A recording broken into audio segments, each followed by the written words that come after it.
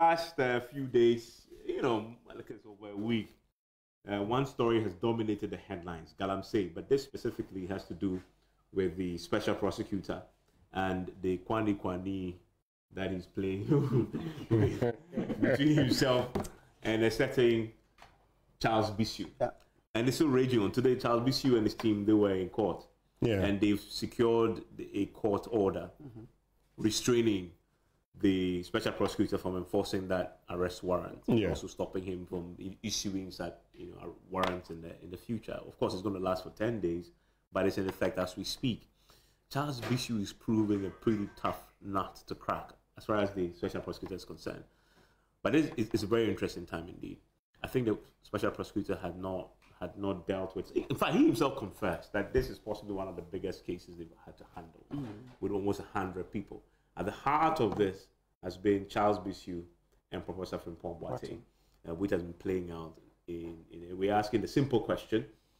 The OSP is obviously on fire, but is he burning the right people? Well, you've asked a very important question, and the challenge with that question really is the fact that the OSP, beg your pardon, is not mentioning names. Okay, I mean, you're telling him, Samson asked that question, multiple times, and OSP keeps telling you, oh, we're investigating. But for the fact that Professor Frimpong Boateng himself came out to say he had been arrested, they wouldn't have mentioned names. Charles Bissue, yes, because he's invited him. Charles Bissue is resorted to the court. So that's where the challenge is really. He said that others have come. We heard the last time that Ewusi was also there. And so if you look at it from the fact that, Ewusi, Professor Frimpong Boateng says Charles Bissue introduced Ewusi to him, then Ewusi was now in charge of, the excavators and all of that. It's important you want to, investigate Ewusi.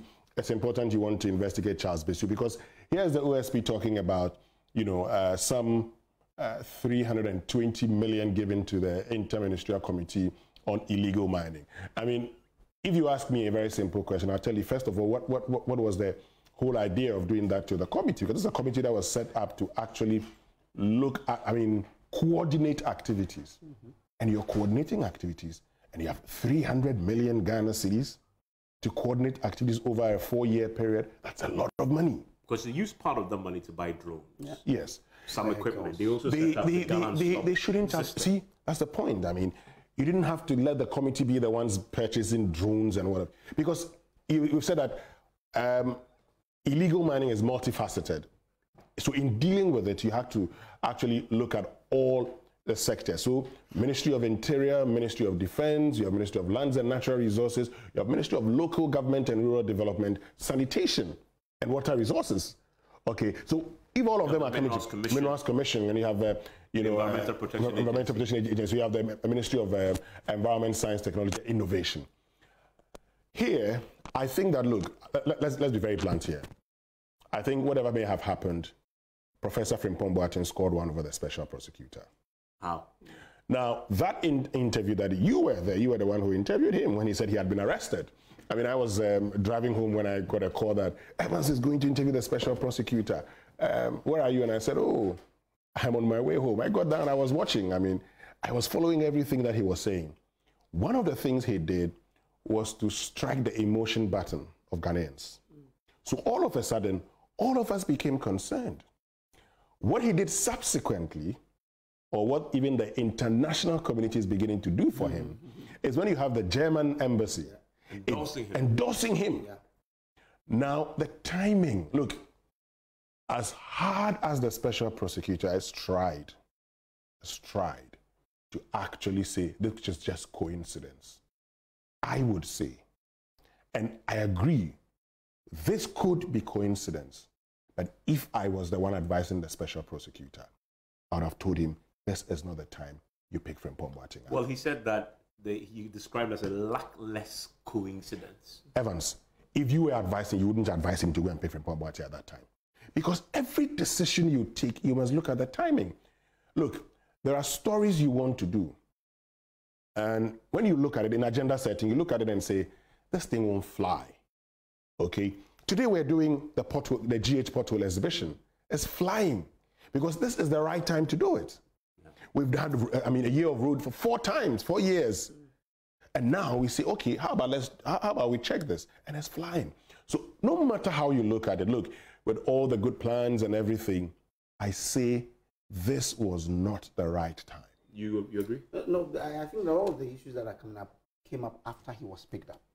For example, the German endorsement and all of that came up after he was invited to the OSP. If he had not invited him, all of these things probably might not have come up. So the timing, like he said, could be coincidental. Where I agree with him about not pursuing further may have been the development after the arrest, because we all had all of these issues after the man had gone to the OSP and he had been arrested and granted bail. So after you saw how the state was, you know, swaying to his side, you could probably say, okay, well, let me draw back, because now the minority is saying that there are other bigger fishes that you're not going after. So looking at how the country was raging in his favor, you could say, okay, well, we've placed you under bail. We're not going to do any further, runs on that. But he makes a point that he cannot use those considerations in executing his mandate. Considerations of whether you are a saint, and he says, I don't consecrate saints, what the public opinion is about a person, whether you're a hero or you are our savior. Those considerations cannot be the determinants of what he does and what he doesn't do. He simply was looking at the letter of the law. It's black and white. I believe this individual deserves to be arrested, and he did so. Yeah. I agree with Winston when he says there's a court of law, and in this case, there's what the law says, and there's a court of public opinion, and there's also context to issues. Yeah. You could actually do the right thing at the wrong time, and it will be wrong. Look, right? So the timing issue. The timing issue. I mean, the fact that he himself identified it as a luckless coincidence in itself suggests that if he had probably given on look, and possibly would not have adopted the same. This is it for me. This is it for me. The special prosecutor would have known, because he has a communications team. Look, sometimes, yes, you're doing your work, you're doing everything, and all the fact you're doing very well, you may say, this doesn't matter. But let me just give you some antecedents. You remember that when, Mr. Rollins, at a point in time, when he went before the National Reconciliation Commission, why was he invited? He was invited because of a tape. Did you see the number of people who went to accompany Mr. Rollins on that day? Now, when he got there, they just asked him a simple question, because he was there for the tape. You had had people go there and actually mention his name, right? Did you see the commission in asking him questions about what people had said about him? The commission was very strategic. Mr. Rollins had just handed over power to J. Kufuor. Still enjoyed a lot of support in this country. In the minds of the committee, I'm inferring, the last thing you wanted to do was to get people on the streets crying persecution. Do you have the tape? I don't have it. That's all. Did you see the look on Rollins' face? Is that all? They said, yes. I said, okay. Oh, really? He laughed. Because he thought, he had been subpoenaed to be there. He thought he was going to be asked questions and everything. He just showed up there and left. My point is that, look, we could have waited. The moment, listen. But can you put it in context, to be fair to the OSP? No, I'm putting it in context. You'd understand. He had invited him weeks before. Listen. Nobody knew about it. No, the OSP, the OSP, right? Listen, the OSP, again, Professor Frimpong Boateng was the one telling us that the OSP had invited him. Watch this carefully. Whatever Professor Frimpong Boateng knows, we may not know. And so I am not in the mind of the OSP. I'll use what he has said to make the point. And I'm not saying that, the OSP is wrong and everything, but like we've agreed, sometimes, because look, let's do all the argument. The OSP was on Newsfile because of what Frimpong Boateng had done and said. He didn't go there because he wanted to. He also chose a platform that he believed he could actually, that he believed was credible enough. Forced him to he react. forced him to react. And in comms, if you are reacting, yes, there's a problem behind. Yes, you're behind. Yeah, and you see, that's what Frimpong Boateng did to. And Frimpong Boateng, look, I've had, I have sources within the OSP that have told me that the body of evidence against Frimpong Boateng is incriminating. And so they believe he's acted fast by, getting public sympathy, public support against you. That's what my sources are telling me. And again, I'm saying these are what sources have told me. But whatever it is, I am saying, look, whenever the OSP's invited people, is that they would probably issue a statement. They say it's not always that they would do these things. I don't know their communication plan and strategy, so I'm not going to get into it. But I sit back and I say, look, whatever it is, because one, and we started the last time and analyzed the government's response to Frimpong Boateng, where they said that some people actually said that, in the presidency response, because his tenure was not renewed. We saw that, right? Yeah, that was the allegation. That's allegation. That this was some sour grapes of a sort. Yes, and the moment you do that, read it carefully. Let's do the permutations.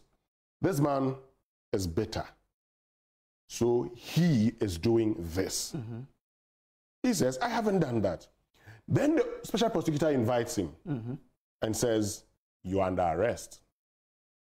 Automatically, when he gets out there and says, oh, he's arrested me, see, I can't. Meanwhile, apparently, everybody who's under investigation with some level of evidence is arrested and not granted self-recognizance bail. I didn't know that until, Saturday. Yeah. And so then you begin to, so that's where you can actually make the point that, look, it gets to that point that you can say that, okay, in fact, by even coming out, the special prosecutor won a lot of hearts.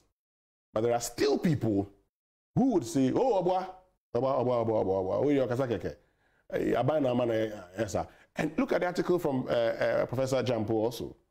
He says, oh, where are you talking about your independence? I don't agree with Jampo's point, because even when I spoke to him, I told him that, but you should be encouraging people like that to be talking about their independence. And he says he agrees that that's where to go.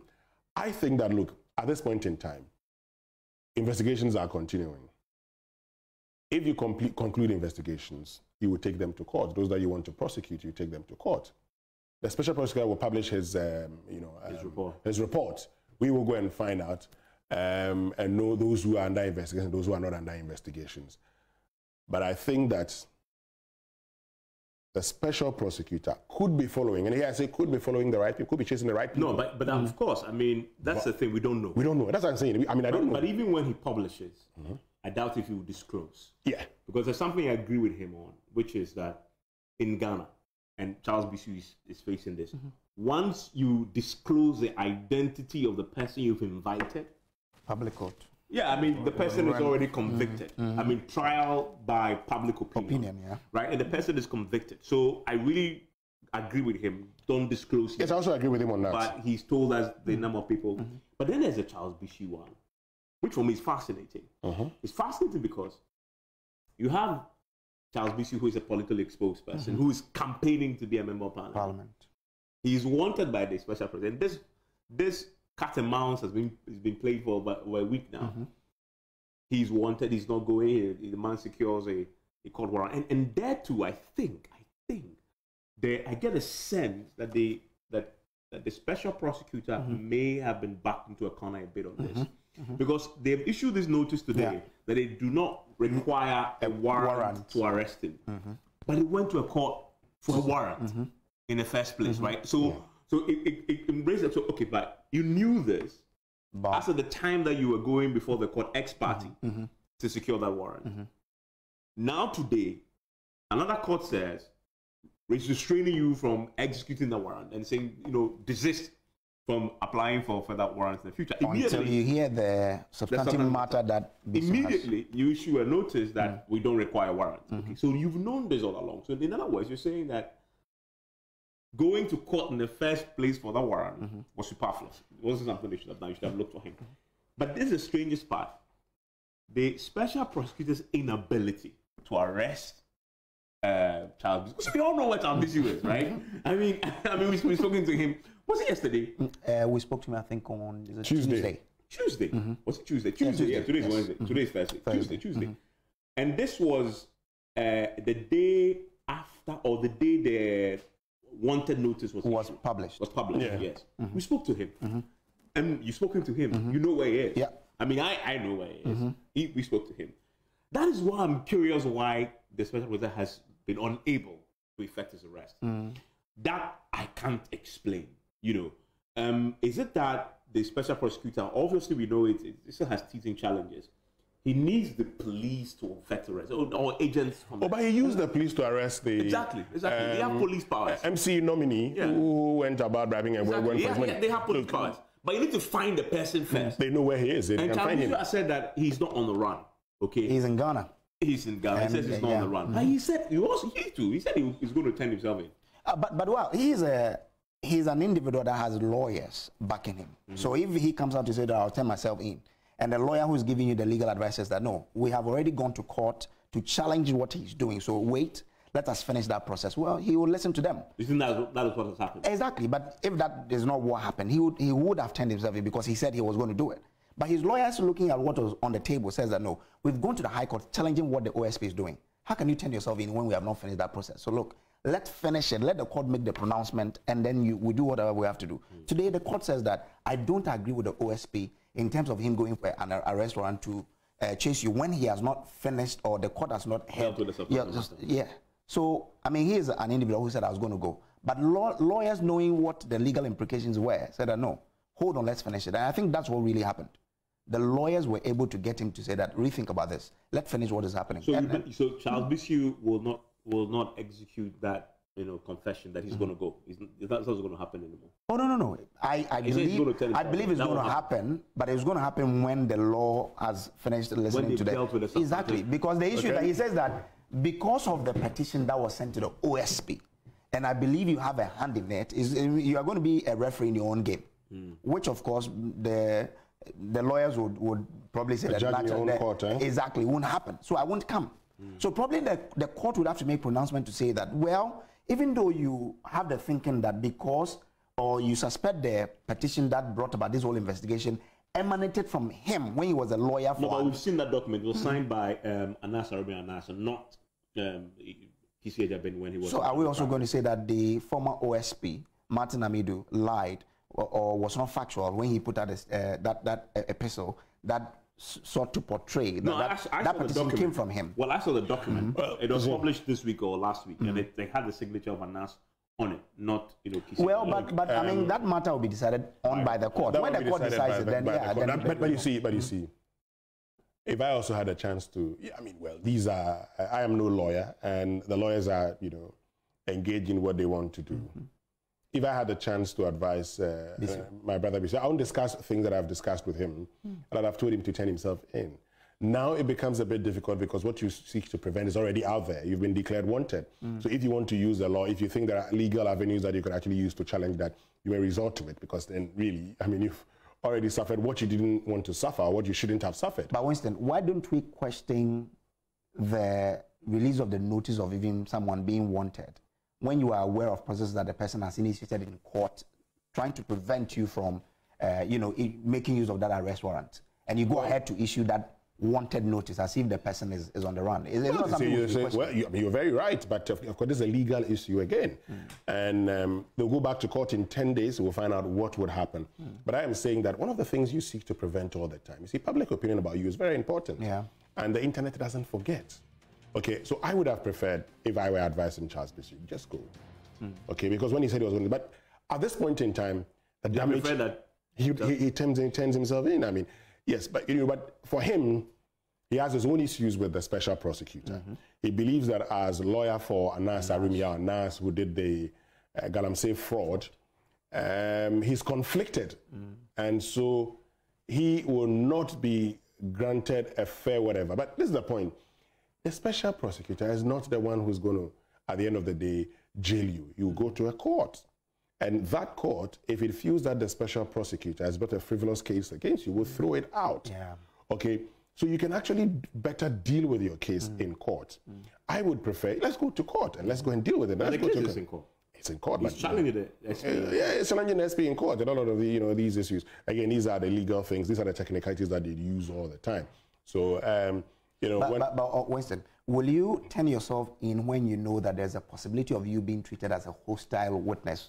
No, of course, if you've been declared wanted, obviously, if you turn yourself in, you will be arrested. Yeah, I think right? But if you are arrested, you can be granted bail.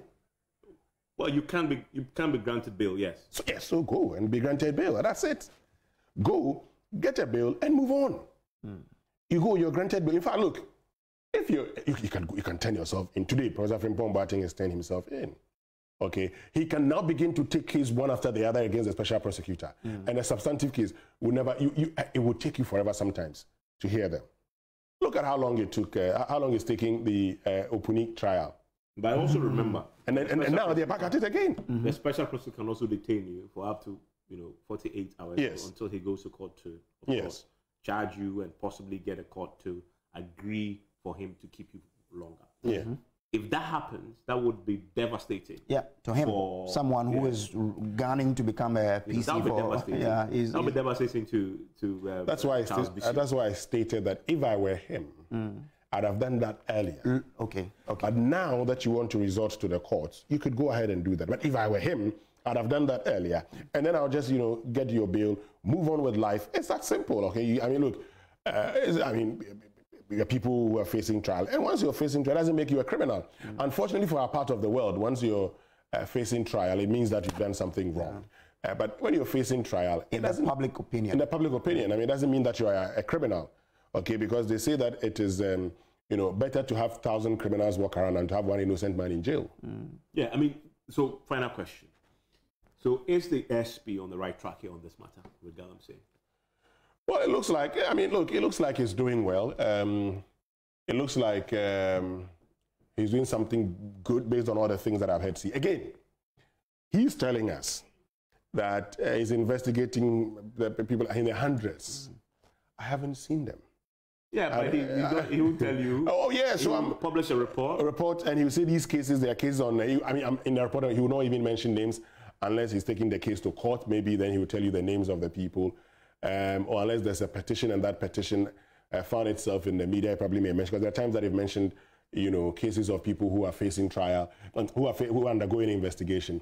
But I think that, look, he's on the right track. He's on the right path.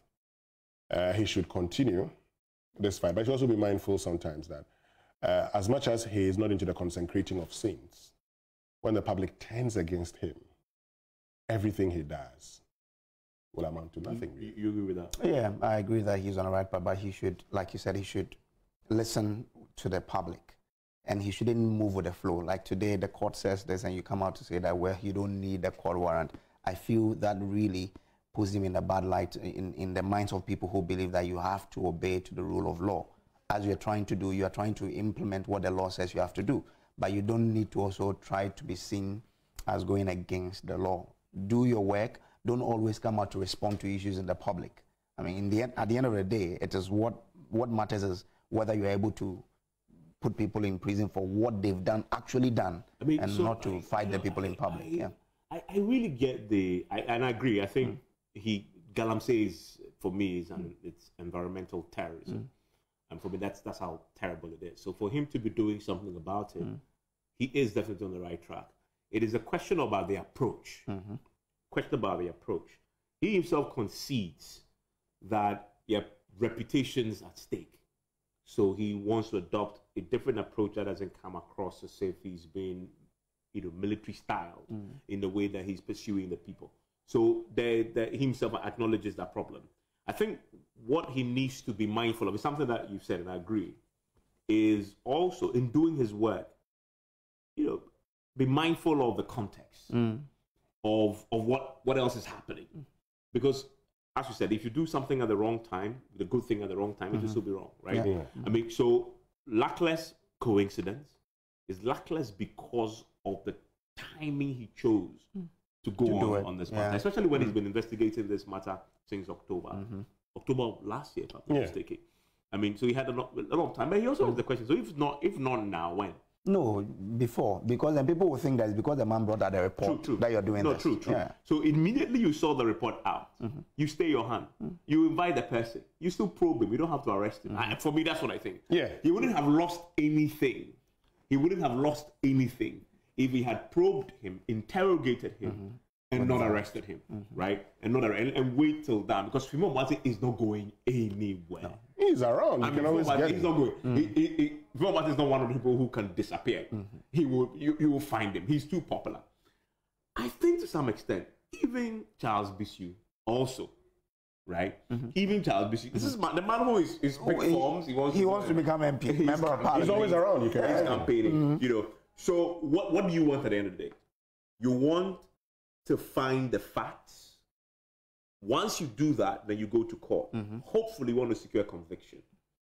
The question I ask is, does the arrest and, of course, the subsequent bail, does it stop him from gathering the facts and presenting it before a court and hoping for a conviction if he did not arrest any of these individuals? I'm not sure it stops him. Yeah. So for me, once you answer that question that it doesn't, the affirmative, then I'm saying for some people, interrogate, because really, some people are a flight risk. So you want, but what's the point? If you arrest the person, you bail the person can still run away. But of course, then you have sureties that you want to follow on, right? But there are some people that if you want the facts, you want to present those facts to court, you want to secure conviction, an arrest of these and some of these individuals will not stop you from still gathering the facts. If you invite them, you interrogate, you get the facts. Because sometimes they might even cooperate with you even more, depending on the approach. Yeah. Right? Depending on the approach. And that is the only thing I'll say. But apart from that, he is doing his job and he has to. And I think you actually find a subtle admission in this interview that what is happening, the context is important. You can't take it away. You can't take it away. I mean, exactly. I mean, the context is very key. Even judges, when they are pronouncing on cases, they are mindful of the societal implications and the societal context within which that judgment has been delivered. You find it in the judgment as well. You know, and of course, so when he says, well, I don't consecrate sin, that's true. That's a fact. So Evans, what is going to happen is that these people may probably not be too willing, you know, to come to the party, to cooperate with him. They rather say, okay, you go to court, we'll come and then put our defense. Which is what is happening. Which is what is happening. But anyway, I mean, let's see how this is resolved. But the fight against illegal mining must continue. Oh yeah, sure. And he deserves all the help he needs to get to the bottom of these allegations, establish the facts, and prosecute if indeed there is a case to be made before a court of competent jurisdiction. Listen, we will continue to see how this plays out. Charles Bisu, as you said, your sources may not go after all because the court has pronounced today. I would like to play it out. You know, once we know more, we'll come back and discuss. Enjoy the rest of the day.